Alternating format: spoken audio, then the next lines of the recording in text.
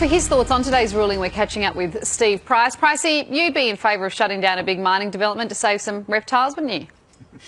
Yes, of course I would, Carrie. A $16 billion project that's going to employ 2,500 people to construct it, and we're going to stop it for the, let's be very clear, the yakka skink and the ornamental snake.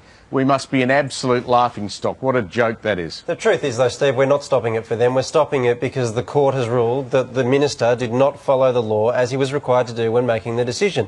So all this is really about is upholding the law.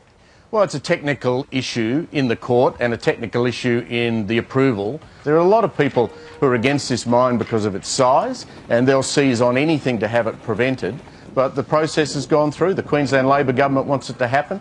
Canberra wants it to happen. The Indians want the coal. It's a win-win for Australia. I don't know why we're tying ourselves up in knots about skinks and snakes. I mean, why do you want to kill the skinks and the snakes so much, Pricey? I mean, look, we've got a picture of it here. This is a little Stevie skink. Look at its little face. Pete, the only good skink's a dead skink as far as I'm concerned. Who would want to save that thing? I mean, the yakka skink, has anyone actually ever seen one? I mean, next we're going to have hairy wombats and tree frogs that get in the way. I mean, please, give me a break.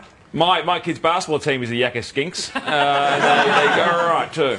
I bet they do. Steve, the outcome of this is still a bit unclear. So the environmental groups are saying it's dead, and the company itself is saying they're going to get the green light as soon as they sort out their finances. So what's actually going to happen? Well, Todd, as I understand it, the government today has said that this is just a technical hiccup and that it'll take them about 6 weeks to correct that problem and the mine will get up and running. And that's good news for everyone. And as I said, 2,500 jobs in construction, 4,000 when it's up and running. And remember that this coal is going to be exported straight to India, and the Indians believe that this will help their middle class who need the electricity, and that's going to benefit Australia. If the Indian economy is singing along beautifully, then that's going to be great for Australia. Look now, Steve, Stevie Skink's wearing a bow tie. I mean, that's adorable, don't you think? As I said, the only good skink is a dead skink or one that's not anywhere near me. Why don't we just scoop them all up and take them for a holiday down near the coast or something? I don't know. But it's ridiculous, Peter. What about Lenny's ornamental snake? Has anyone seen Lenny's ornamental snake? Now I think Lenny's ornamental snake is wearing a bow tie. Have we got that vision? No? No, we haven't got that vision. Sorry, Keep my that bad, Steve. skink away from me.